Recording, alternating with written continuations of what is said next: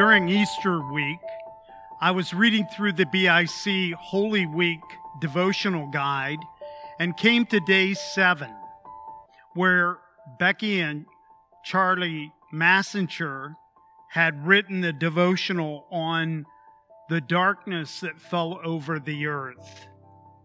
I've entitled my message today, When the Darkness Closes In, based on Mark 15, beginning in verse 33. Let's read together. At noon, darkness fell across the whole land until 3 o'clock. Then, at 3 o'clock, Jesus called out in a loud voice, Eloi, Eloi, lima sabachthani, which means, my God, why have you abandoned me? Then Jesus uttered another loud voice and breathed his last. And the curtain of the sanctuary of the temple was torn in two from top to bottom. When the Roman officer who stood facing him saw how he had died, he exclaimed, "This man truly was the Son of God." Have you ever felt the darkness close in? 3 of the 4 gospel writers stated that at noon, darkness fell over the world until 3 o'clock. For 3 hours while Jesus hung on the cross, our world was engulfed in darkness. In the Massenger's devotional, they wrote, and I quote, "There were 2 kinds of darkness that afternoon. Darkness encompassing all of the physical world. The second kind of darkness was the darkness of hopelessness, soul darkness. Jesus cried out, my God, why have you forsaken me?" Is there any more penetrating blackness than that of feeling forsaken? Darkness forces us to search for light. Those words from the Massengers really impacted me. And I began to meditate on this passage in Mark 15 and on Charlie's thoughts. I wondered, what caused the darkness? Or maybe a better question is, who caused the darkness? And this thought startled me. I've always thought the darkness came from God, possibly a combination of His sorrow as He watched His Son die. Creation groaning as for the first time Jesus and His Father were separated. Possibly it was God stating to the world, "Wake up, people, you've killed my Son." But as I meditated on this passage, the thought came, maybe I've been wrong. And the darkness came over the earth by the one that Paul calls the prince of the power of the air, Satan. Maybe Satan was making a statement that his kingdom of darkness had conquered God. Think of what it must have been like to have lived through the darkness. Have you ever felt the intensity of being thrust into total darkness? Sometimes I've been engulfed in darkness. Many will never understand the challenge of being a pastor in days like our world is facing. Countless folks have opinions on how the church should be handling this pandemic, and the opinions vary greatly. Plus, every pastor who has truly been called cares for his people, and he wants to help them through their trials. But how? How when you can't have one-on-one or group times? It's challenging enough for many churches to face this pandemic. Most forced to operate with shortfalls of income. But I want to give a shout out to our staff here at Sauble Christian Fellowship. First of all, our children's ministry puts out videos that are second to none. And Andy, Ken, and Kathy are working hard to see the church through these difficult days. It's challenging enough, like I said, for the church to face this pandemic, but put on top of it that Sauble Christian Fellowship has the added weights of being in the midst of a building project to complete. Loose ends still needing to be tied up.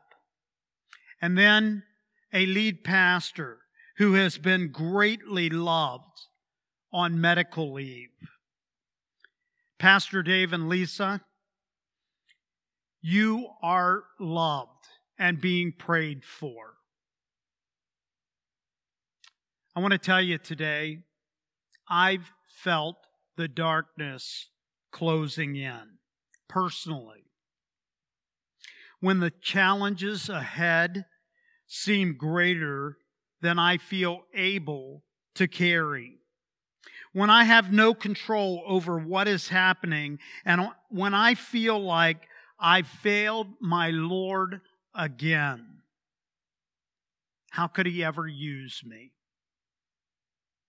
The darkness closes in. And we all have personal challenges too. I may not know all your challenges, but I know that Bonnie and I have felt the weight of not seeing our children or grandchildren for over a year and a half now.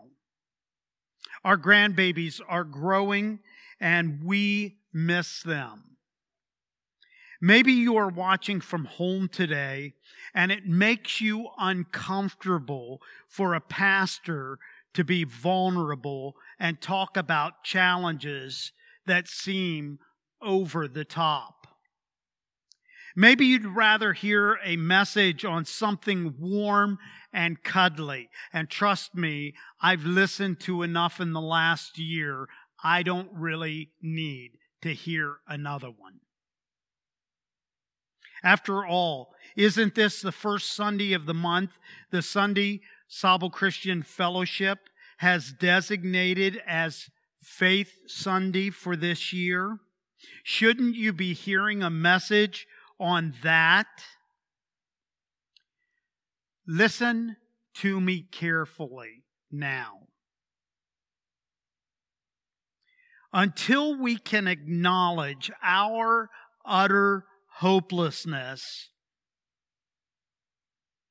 that we can't face this on our own, until we fall on our knees in humility and cry out to our God, knowing that unless He rushes in like a flood, we will drown on our own. We won't see the flicker of light up ahead. Maybe you are home watching online and you feel alone. The darkness closing in. You've been reaching out to God and it seems He just isn't there. You're groping along, wondering where God is. Remember the darkness that fell while Jesus hung on the cross encompassed the whole world.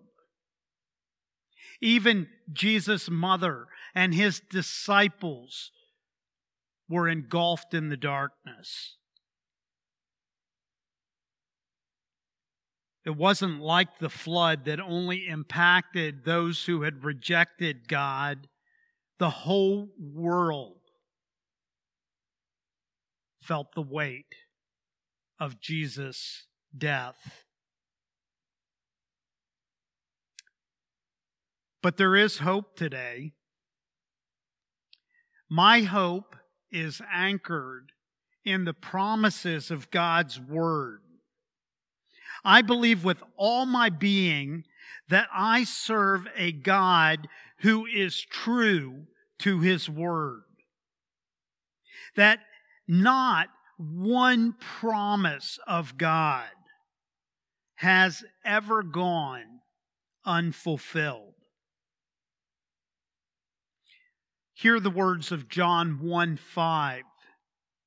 The light shines in the darkness, and the darkness can never extinguish it. We may feel enveloped in darkness, but God's light will shine. Matthew 4:16 reminds us, the people who sat in darkness have seen a great light. And for those who lived in the land where death cast its shadow, a light has shined. What did Matthew mean when he penned these words, who lived in the land where death cast its shadow? I believe that Matthew was pointing to the darkness which fell when Jesus died. And it wasn't only the physical darkness that he was talking about, but he was talking about the darkness that everyone in the world must have felt, and especially those who had loved and followed Jesus.